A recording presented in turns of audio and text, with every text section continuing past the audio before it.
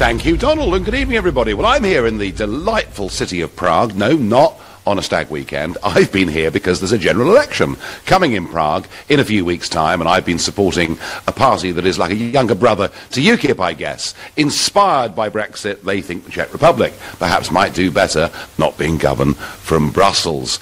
And whether you want to or not, there's no escape from Brexit, because the news today is dominated, of course, by Theresa May's speech, which she's giving tomorrow in Florence. Odd choice, you might think, although some say it's been a great trading port for centuries. It was part of the European Renaissance. I still, for the life of me, can't quite work out why it's being done in Florence, but Florence it is. The Prime Minister has no other engagements there at all. Interestingly, the EU's chief negotiator has himself been in Italy today. I don't honestly know why. So what is at stake here? Well, let's be clear. There has been a massive rift in the UK cabinet. People like the Phil Hammonds of this world who want us ultimately to become like Norway, want us to stay part of the single market and go on paying fees to be in the club, and he believes that's the safest and best thing for business. And then you've got the Borisites and the Goves on the other side who want us to finish up with a trade deal rather more like that we have from Canada. Boris, of course, as you know, intervened last Saturday with a 4,000-word piece in the Daily Telegraph, setting out, I suppose what I would say, a Brexit means Brexit position. I'm told, from those inside the Conservative Party, that that has had an effect. I'm told that Mrs May tomorrow will not go for a European Economic Area, Norwegian-type long-term option. But the real question is this. Boris's article did not talk about a transition period. And indeed, personally, I thought the transition period was the 2-year period of Article 50. They were the 2 years to sort everything out. Will Mrs May go for a transitional deal tomorrow? Will she go for another 2 or 3 years of us paying in, and then perhaps a Brexit bill on top of it? So if you think about it, we could finish up, in a sense, paying double. That's one of the big questions. Other questions, of course, it remains to be seen exactly what Theresa May is going to say tomorrow. Will she mention a figure of 20 billion? Won't she? For certain, I think, my money says that she will go for a transition deal. It'll last for 2 to 3 years. I wonder whether that is what Brexit voters voted for. But please, whichever side of the fence you're on, tell me what you think. If, like me, you think a transitional deal is unacceptable because it means paying twice and it stops us signing trade deals with other big economies and emerging economies around the world, then call me on 0345 6060 973. Maybe you think, Nigel, you're talking rubbish. We need to be conciliatory. We need to do everything we can to be as close to the single market, even if we're not part of it, in which case text to 84850. Or perhaps you're a hardliner who thinks the time has come to simply say, cheerio, we're off. In which case you can text using the hashtag Farage and LBC at LBC. You can watch us live from here in this delightful room here in Prague. And you can also comment on the Facebook page too. And we have a caller. We have John in Basingstoke, who's never called this show before. John, what do you want the Prime Minister to say tomorrow? I would absolutely adore the Prime Minister to stand up for the citizens and say, no, thank you, either deal with us in good faith or we're leaving, because they're just bullying us at the moment. What would you, John, what would you define? I completely understand the tenor of your question. What would you define as good faith? As Lord Heseltine said yesterday on LBC, he made it perfectly clear that they have to make an example of us, because for years we've been the second biggest payer in. So now we want to leave. Other countries are rumbling at leaving. If they don't crucify and make an example of us, then other people will leave and the EU will collapse. Now, obviously, they don't want that because that's their jobs. So they're going to do what they can to protect it. It's funny, isn't it? I've just spoken, John, to just over 500 people in a public meeting here in Prague. And the Czech Republic export to the United Kingdom, at a surplus. The UK is their 4th most important market in the world, and talking today to Czech businesses and Czech people, they want a grown-up free trade deal with the United Kingdom. And I begin to ask myself, who does Barnier and Juncker represent? And John, I think you're on the money. I think they've stopped representing the countries that are part of the EU. They've stopped representing the citizens. They've stopped representing those companies. They are representing a fantastic way of life with a 16% top tax rate, great lunches, I'm not against that necessarily, but great lunches, and the best pension scheme in the world. And John, you're right, that's what it's all about. But what does May do, John? Does she say, unless you do this, we walk away? Does she give them one more chance? No, this is just a negotiation. As anyone that's ever had a real job, they've had to negotiate at some point. You go and you strong, and if people won't bend, you have to be prepared to walk away. She said Brexit means Brexit. I voted Remain, but now we've got people trying to backdoor democracy to make us remain, even though we, as a country, voted leave. So they're trying to backdoor the democracy. She said she was going to take us out. And if they won't negotiate in good faith, as in treat us sensibly and say, okay, how do we come to a compromise that's mutually beneficial rather than starting to dictate terms to us? We never signed up to be dictated to from Brussels in the first place. That's why we have such a loose affiliation in the first place.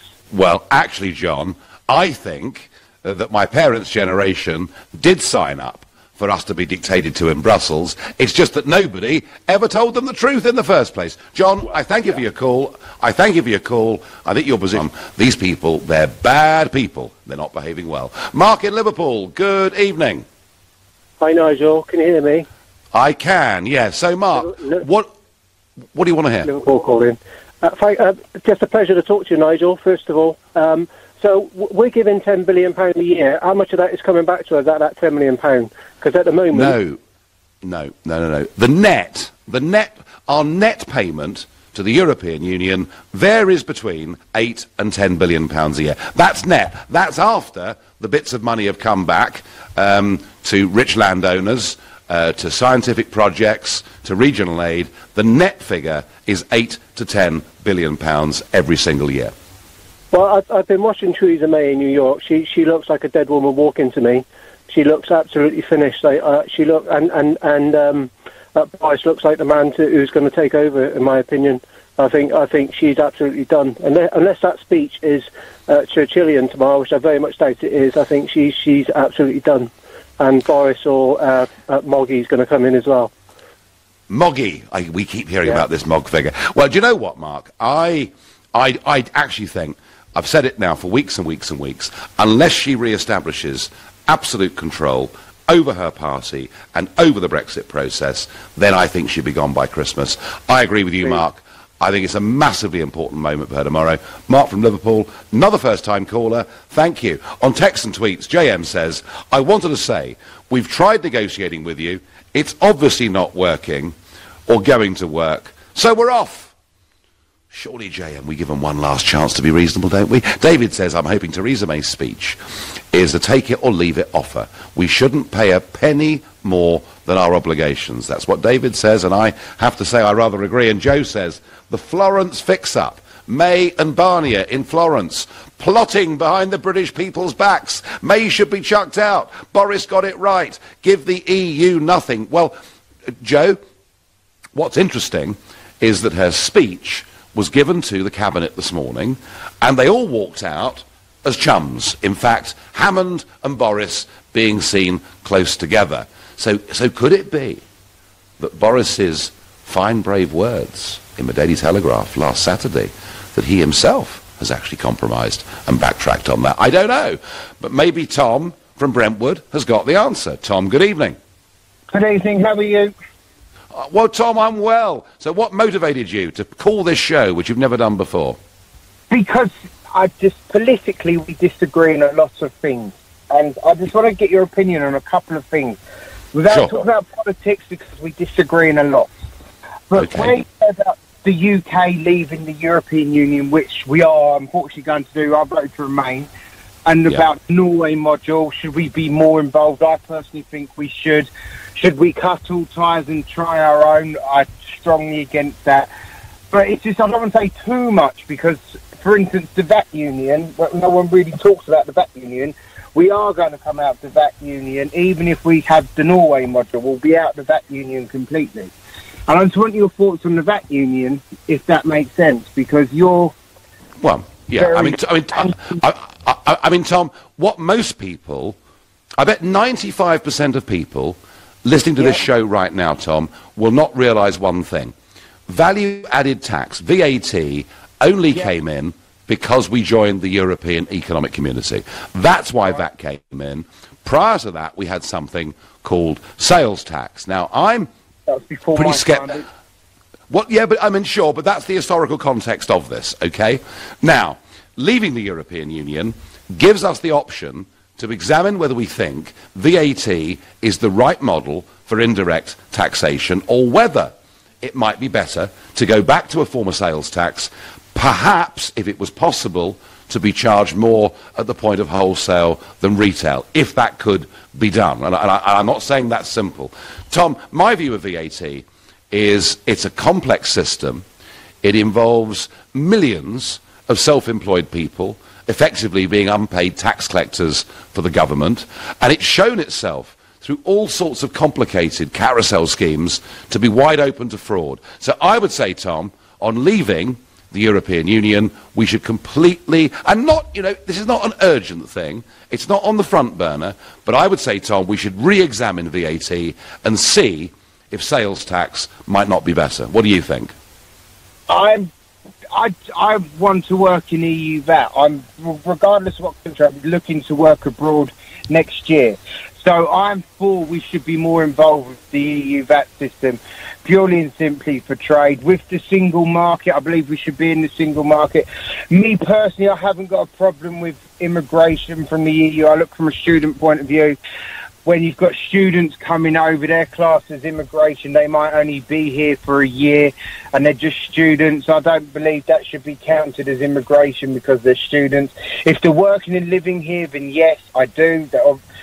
I agree, but some things you say about, for instance, people living here, what you said on ITV, they might be earning 18 to 21, 22, 3,000, and they're not contributing enough at the start. I disagree with that because I know people who I work with but are... Well, Tom, look, you know, this is not my opinion, you know. For somebody to be an economic benefit to the United Kingdom who comes here, they need to earn over about £28,000 a year. But, of course, against the economics, there could be skill shortages, there could be jobs that other people don't want to do. There are lots of ways we calibrate this. But just, Tom, the one thing for certain where you and I are going to disagree is you say we should stay part of the single market. But we can't do that because we voted to leave it, Tom. No, I agree we voted to leave it, unfortunately, but I believe that people should have the right to change their mind. If the Brexit negotiations don't go as well as people think they will go, I believe they should have the opinion to change their mind. Also, say we voted to remain and 4 or 5 years down the, or 3, 4 years down the line, things weren't as promised as they were, we should have another referendum. No, we shouldn't have another referendum. I tell you what, Tom, and Vince Cable's finding this in the opinion polls, where the Lib Dems last I saw were on 5%. The appetite for a second referendum is pretty near zip. Tom, from Brentwood, I thank you. Prime Minister May is off to Florence to give the big Brexit speech, and I'm asking you, what do you want her to say? Is it acceptable to go for a transition period? Should she be offering $20 billion on top of that in the form of an exit fee? What are we going to hear? And I mentioned earlier that Monsieur Barnier was also in Italy today, and I wondered why. Well, he has made a few comments today. He said that 6 months have gone by since the government triggered Article 50, and there is therefore only 1 year left to swiftly reach an agreement on the United Kingdom's orderly withdrawal. Why does he say 1 year left? Because once there is a deal, it then has to be ratified by all the parliaments in all the other 27 member states. So Barnier piling on the pressure. And I have to say this, on the one hand, he keeps telling us, get on with it. Time's running out. And on the other, he keeps making an impossible series of demands. One thing for certain, we know who's got the whip hand in these negotiations, and at the moment, it's not the British government. Perhaps that above all else is what we'd like to see Theresa May wrestle back tomorrow. Now, Laura from Shenfield in Essex says, "Hi, Nigel. Florence, I have more faith in Florence of the Magic Roundabout." Love it. Jay says, "I think she should say, if you reformed, we would have stayed. This is your doing." Well, maybe reform, Jay, or maybe actually given Cameron some sort of concession on open borders and immigration, but they weren't prepared to do it, and of course they never thought we'd vote for Brexit anyway. They really didn't. David says, "I wanted to set a transitional period of a maximum of 2 years, which does not include tariffs or any costs." Well, David, we may have a transition period of 2 years with no tariffs. We will be paying for it, because I think that pass has been sold already, and that's my prediction. I'll say it again. I think tomorrow the Prime Minister is going to say we will have a transition period that will last up to the next general election, and we'll pay our 8 to 10 billion a year happily. Well, I won't be happy because we didn't vote for that, and surely 2 years and 9 months, which is where we will be since the Brexit vote at the end of March 2019, surely 2 years and 9 months is plenty of time to sort this out. Do you know, if this was the private sector sorting this out, the whole thing would be done and dusted in 90 days, and that I do seriously believe. James in Rochester is my next caller. James, good evening. Good evening, Nigel. My expectations regarding Theresa's statement tomorrow being somewhat influenced by her speech at the UN, which I only heard for the first time today, and which I found pretty disappointing. For me, it was actually a turning point in the things that she said. Just on a wider scale, her stab at Trump in her comments about protectionism were disappointing and gave the impression that she lacks understanding.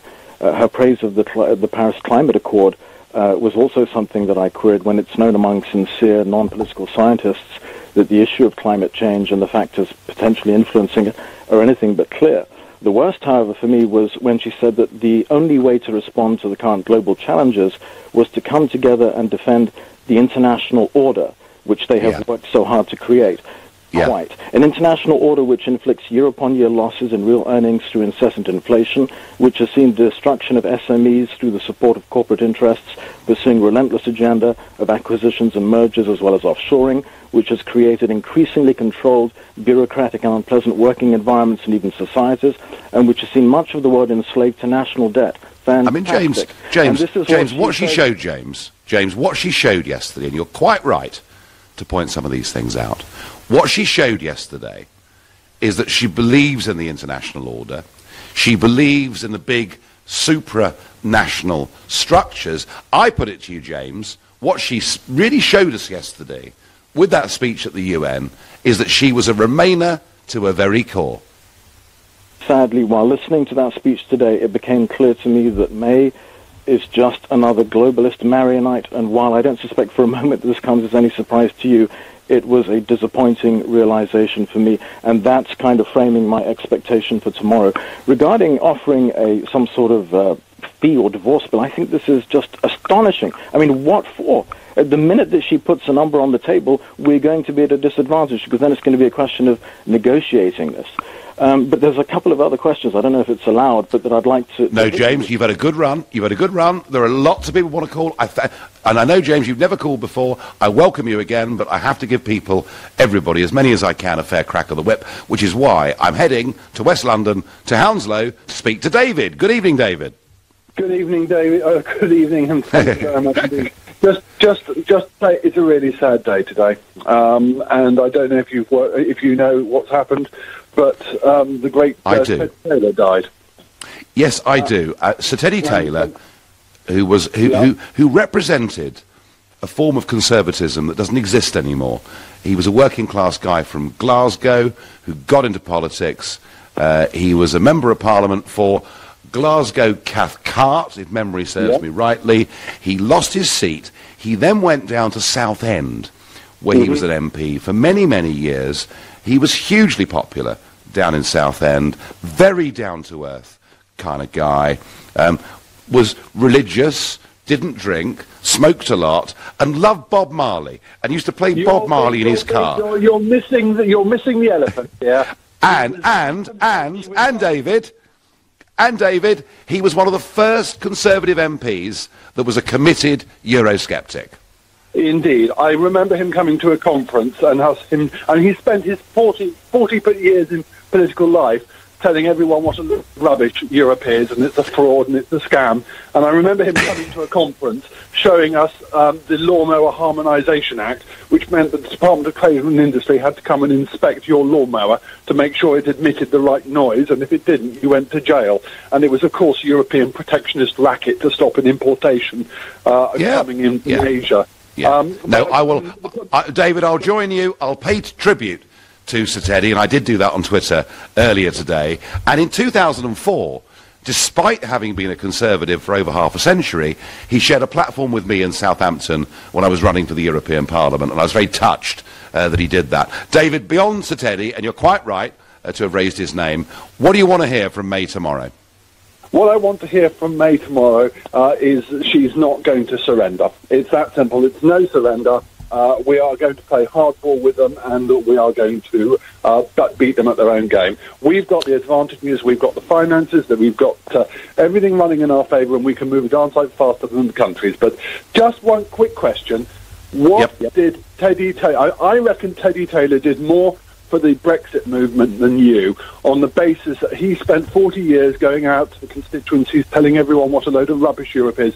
And those activists who were involved all the way through the referendum campaign, a lot of them would have been touched or affected by the influences of what Teddy taught them over those years. And if it hadn't been for him, you wouldn't have got as many people in those age groups who are sympathetic to that perspective, that Europe is a scam. And David, Teddy was a great old-fashioned politician who believed in things, who wasn't in it for climbing up the greasy pole. That didn't really interest him. I agree with you. He was a great parliamentarian. David, I thank you. And I've quickly got time before the news for Pavel from Twickenham. Pavel, good evening. Good evening, Nigel. It's a pleasure to speak to you for the second time, and thank you for defending the Polish and the Hungarian government in the European Parliament.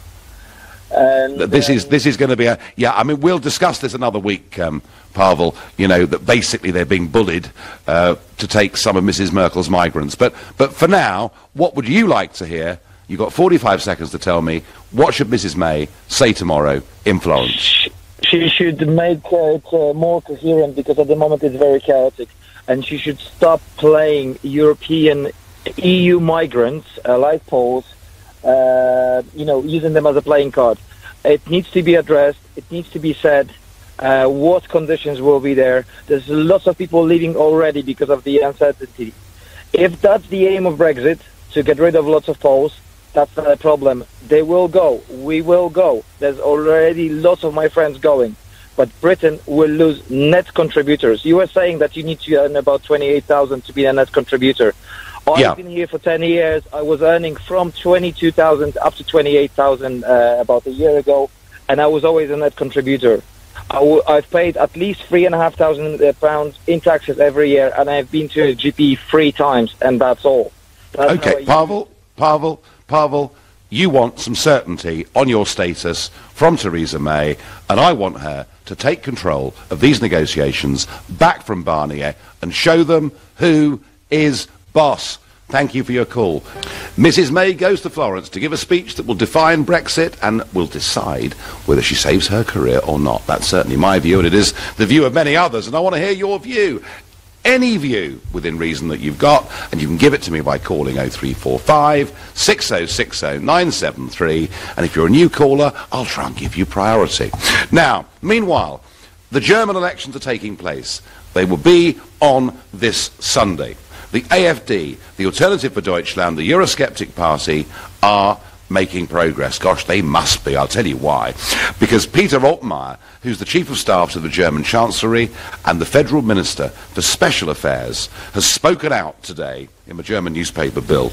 He said, AfD splits our country.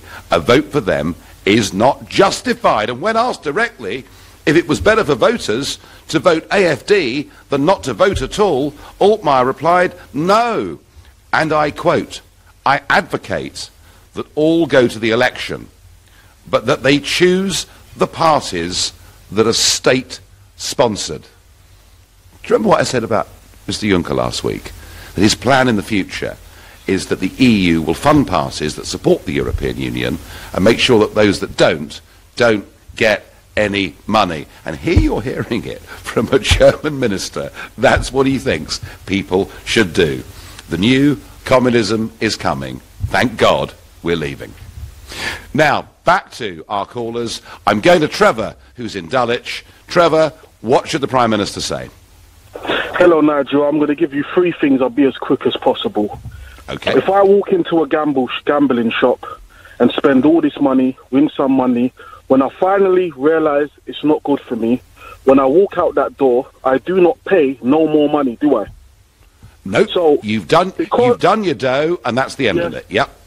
And we should not pay them a penny because we've decided to leave. So if they want us to come back crawling to them, they have to go by our terms. The ball's in our court. And I'll tell you the reason why of this. Britain has never needed Europe to be at the top of the world. Britain was at the top of the world way before this European currency.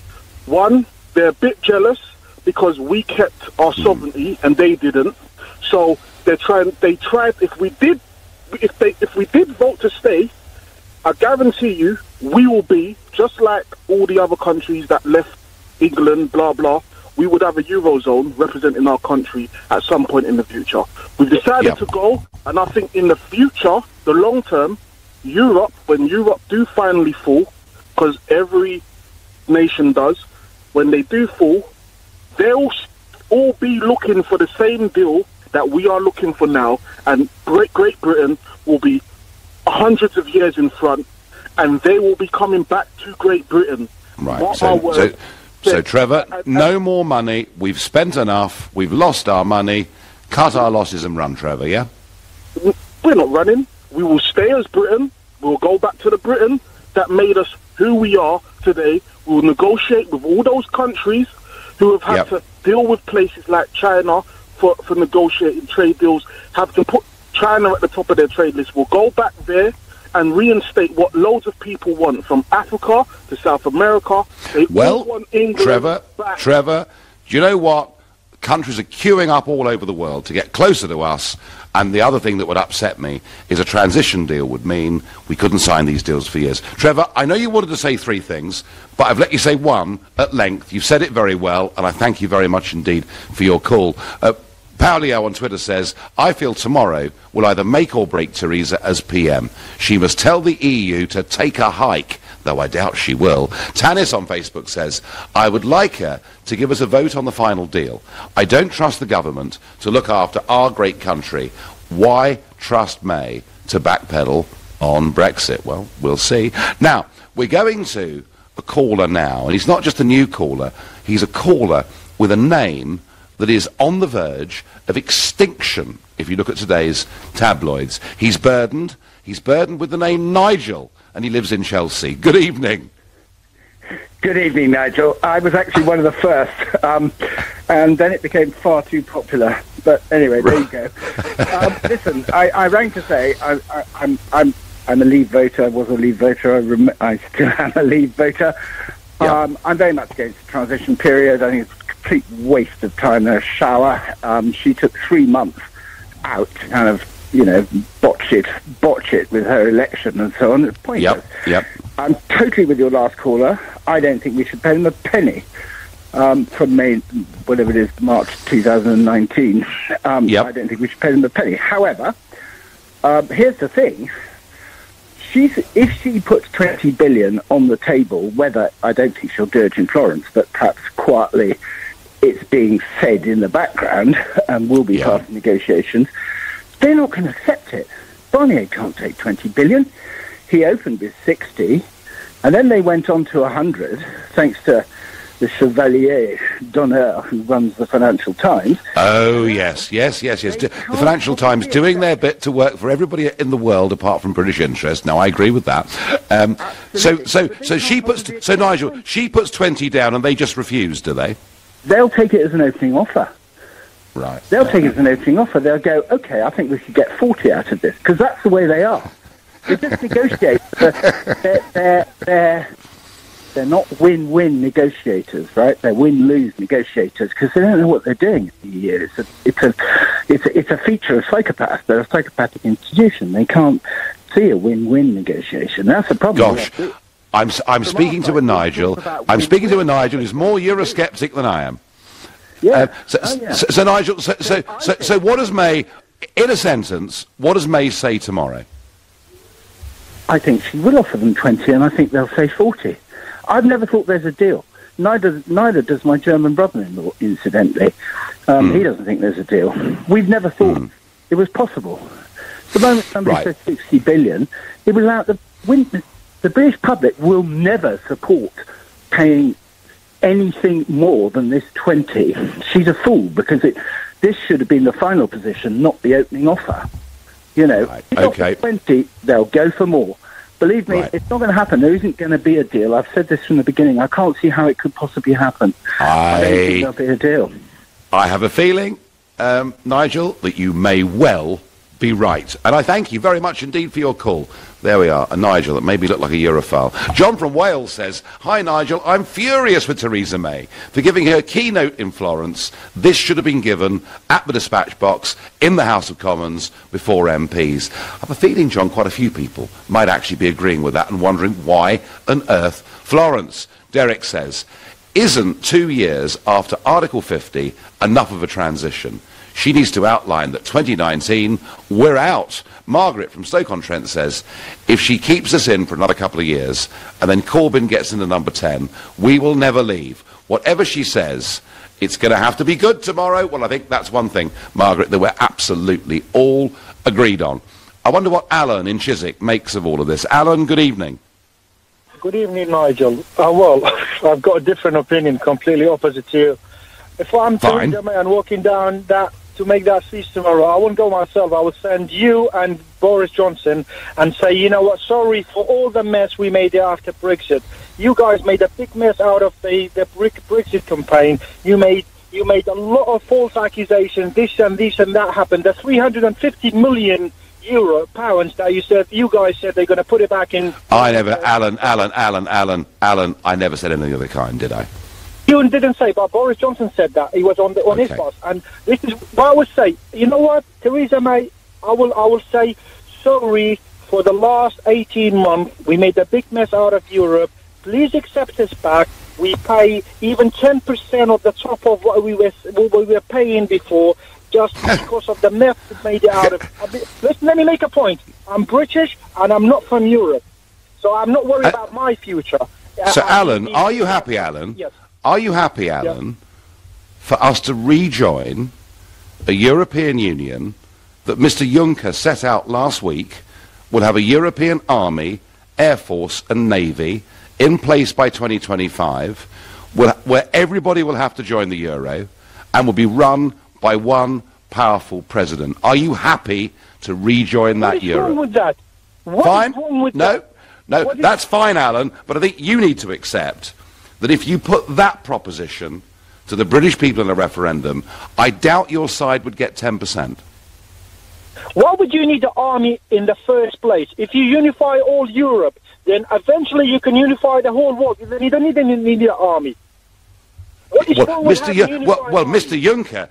Juncker is very clear. He wants a strong European army. He wants the European Union to be a leading global superpower. Now, it might be Walter Mitty. We might question what's in his lunchtime glass, but that is what he wants to do. So, Nigel, mark my word. Yeah, remember this conversation. Brexit will never happen. Yeah? Okay. Because everyone abandoned the... Alan in Chiswick, you're going on file, and the day Brexit happens, I'm going to get you on the show. Thank you. What does Mrs May need to say in Florence tomorrow to keep her position as Prime Minister, unite her party, and perhaps take control of these negotiations back from Barnier, Juncker, Verhofstadt, and everybody else? But before that, and we had a caller on a few moments ago from Chelsea who was called Nigel. And you may have seen a little news story today. The end is Nige. Nigels are nearing extinction after no British babies were given the name last year. So the history of Nigels is that in medieval times there were lots of Nigels about. In fact, one of them was second in line to the Scottish throne. So there was nearly a King Nigel. The name is believed to have a Celtic origin that means champ or champion. Post-war, the baby boomers, there were quite a few Nigels around. The peak year was 1964, which happens to be the year in which I was born, in which it was the 23rd most popular name. It is now, it has been in terminal decline before I was well known and before Brexit. It really isn't all my fault, but that doesn't stop the pro-EU open Britain saying that I've caused a backlash, and that's why no one is being called Nigel. Anyway, not many Nigels about, although I notice now, walking around the streets of London, nobody calls me that anyway. It all seems to be Nige these days, for reasons I haven't quite worked out. Back to the question, what does May do tomorrow? Can she stay as Prime Minister if she really fluffs this? I wonder what Jeff in Edmonton thinks. Good evening, Sir Nigel. Yes, I believe someone needs to get a tissue for Alan. Well, at least, Jeff, the point about Alan from Chiswick is he is a European federalist, and he sees that model as being a precursor to global government. And you and I may think that's a load of old nonsense, but I tell you what, the great thing about LBC is it gives a platform for everybody, provided they're polite, to put a sincerely held view. And that's what free speech, that's what debate, that's what democracy is really all about. Fair play. Yes, what I'd like to say about Mrs May is that I think now she's finally shown her true colours. She is a globalist. She's a full-on Remainer. I mean, she tried to say, look, you know, I can do this on behalf of Brexit because, you know, that's my job and all that, but it's clear from the UN speech that she doesn't agree with Trump. She wants to go fully globalised and, you know, and basic New World Order sort of stuff. Yeah.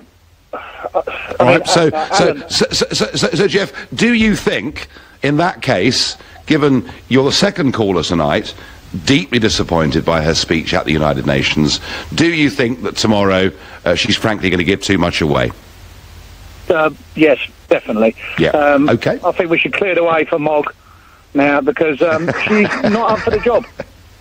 Okay, Jeff, couldn't be clearer. Thank you. Danny on Facebook says, hopefully she will resign, and then we can get Roy Hodgson as Prime Minister. He has a fantastic record of leaving Europe swiftly. Footballing fans will get that joke. Philip says, by text, we should not walk away. We should run. I wonder what John in Marlow makes of this. John, good evening.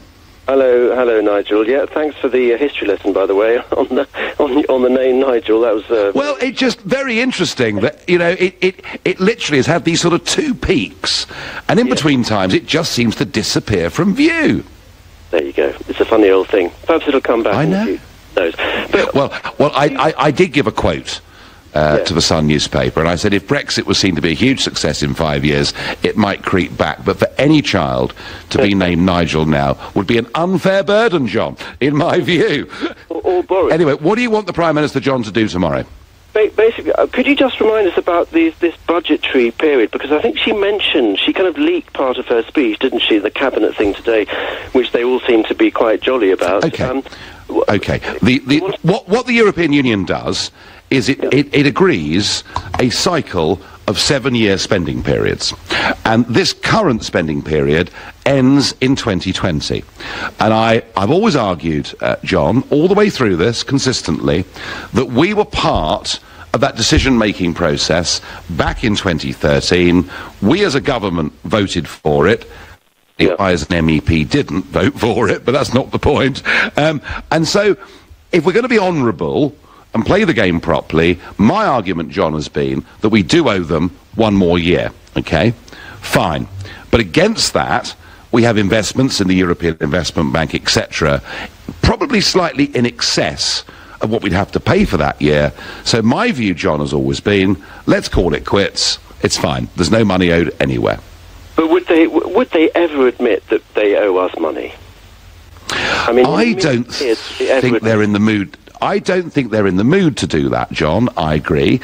And maybe that's why I mean, maybe that's why Barnier's initial sort of 60 billion or whatever you want to believe. I mean, maybe that's why it was so unreasonable. Perhaps they're the ones that are unhinged, not us. Well, I mean, I'll agree with you. I'll agree with you there for sure. But the thing is, it does seem reasonable that she offers, 2 years sort of transition, which means that we both sides get access to their single markets. I mean, we are a single market in the UK, 4 countries.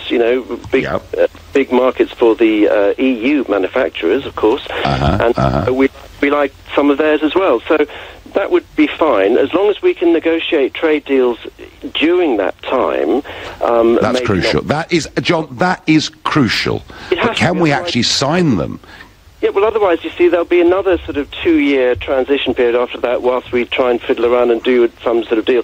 Otherwise, if we don't negotiate trade deals in that transition period, then there will be a cliff edge. Will there not? Yeah, there could well be. And no, you're absolutely right. And one of the ways of preventing what some call a cliff edge is to make sure you've got lots of other stuff in place as well. John, I thank you for your call. We will see. I myself don't trust transition at all. I don't think you do either. Maddie is calling me from Islington. Maddie, good evening. Hiya, Nigel. Hiya. So what should the PM do tomorrow, Maddie, in your view? Bon voyage. Just stop all the faffing and, mucking around. And I'm glad I've made you giggle. You certainly have. Bon voyage.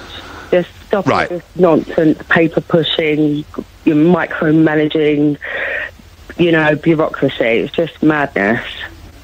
Yeah, so are you getting a bit hacked off with all this, Maddie?